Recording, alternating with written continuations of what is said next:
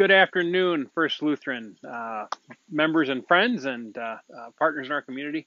Welcome to this midweek time of prayer and reflection.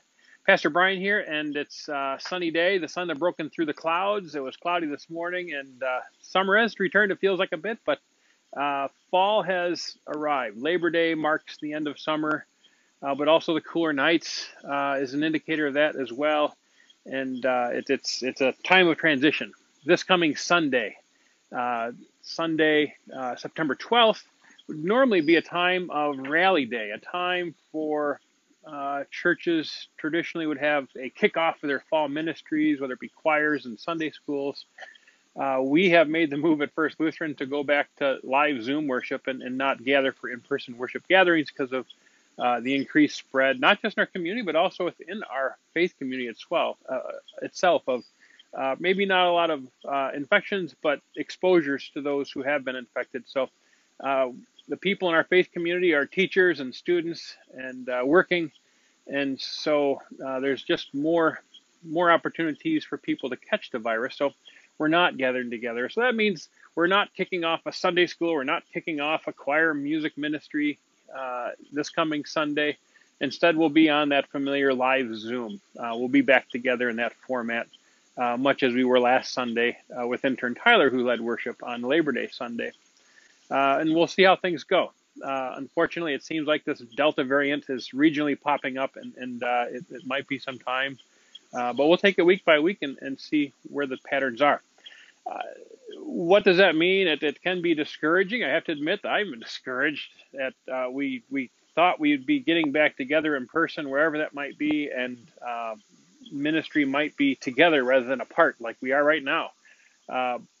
So that can be discouraging, and not just for me, but for people of our faith community who want to get together, but also in our whole lives in general. Our ability to safely be together, it's frustrating that this lingers on. So continue to pray for one another, encourage one another, encourage people to get vaccinated. The message is that if you're in the hospital and you have COVID, there's a good chance that's because you're not vaccinated. So vaccinations do work. I'm going to say that, and I can't imagine how that's political, but somehow it is.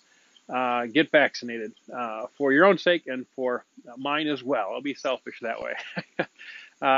I'm not at all interested in getting a breakthrough case as someone who's vaccinated. Out of consideration for your neighbor, we take these steps and precautions. Things on my mind about ministry. Recently, I read census data that was released on 2020, and specifically our neighborhood context where First Lutheran is located. And that's specific to where our ministry is, and our mission is downtown Cincinnati, not just over the Rhine, but from 2010 to 2020, the change in our neighborhood was significant. The neighborhood that many people have in their mind's eye looks a great deal now on paper, different on paper if you didn't notice on the sidewalks. But in 2010, the number was about 75% of the people in the neighborhood are African American. In 2020, that number has dropped to 43%. And the white demographic was about 25% in 2010 and now 47%. So the neighborhood looks different in this one short decade. There's also 400 fewer residents in the neighborhood. So there's fewer people living in our neighborhood as well.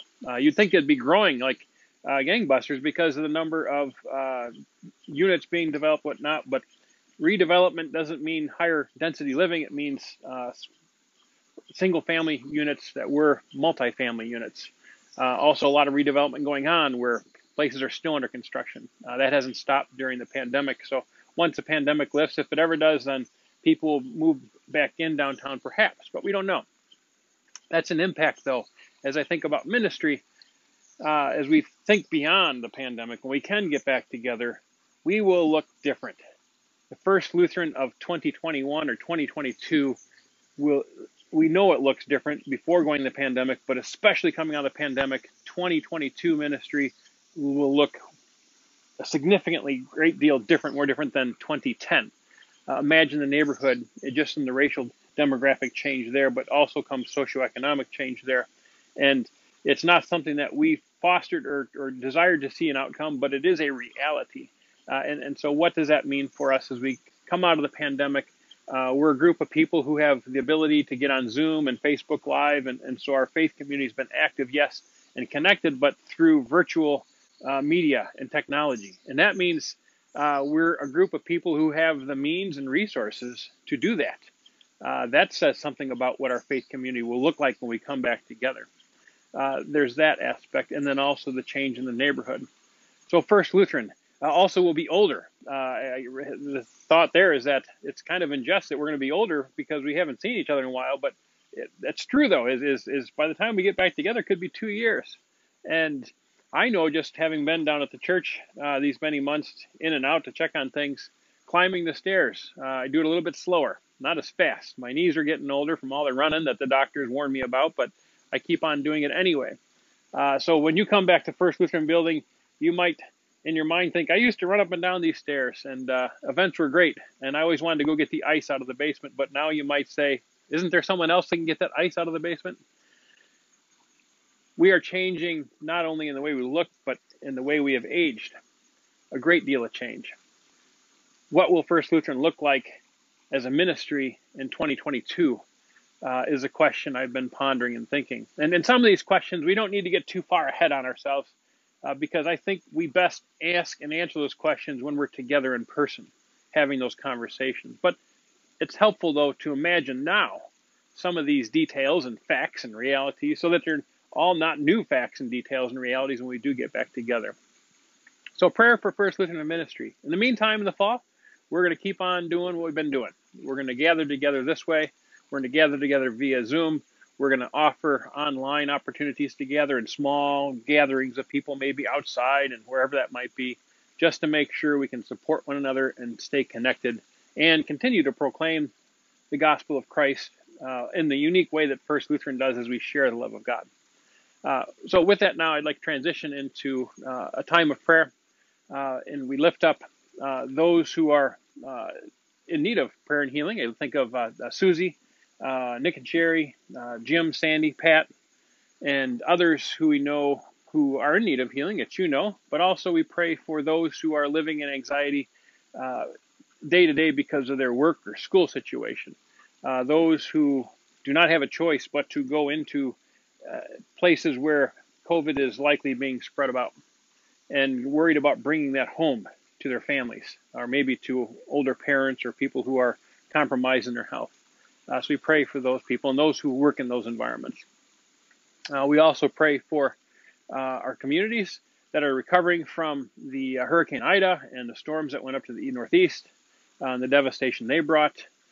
We lift that up as well. So with that, I invite you to pray with me. The Lord be with you. Gracious God, we gather here in this patio, my backyard, on this sunny day in September. We give you thanks for the rhythms of creation, the changing of the seasons. It marks different seasons of our life as well. As we are together but yet separate, we long to be together physically, but we appreciate the blessing of technology that brings us together in new and unique ways. Continue to bless the work of our digital ministers, those who proclaim the gospel through the medium of technology. We ask that you would be with those who live in these anxious times and anxiety or fear of contracting the virus, those who have to work in hospitals or schools or the workplace where they might be exposed to the Delta variant. Watch over and protect all people. Encourage us to live with our neighbor in mind, that we might care for our neighbor through vaccinations and wearing masks and washing hands, the things that we've been told to do for so long. May we not grow weary of those practices, but yet may we be consistent and diligent in maintaining those good practices. We ask that you heal those who are in need of physical healing or mental healing, those who suffer in any way. We lift up Susie and Nick and Sherry and Pat and Jim and Sandy and others who we name silently in our hearts that you know that are in our hearts at this time.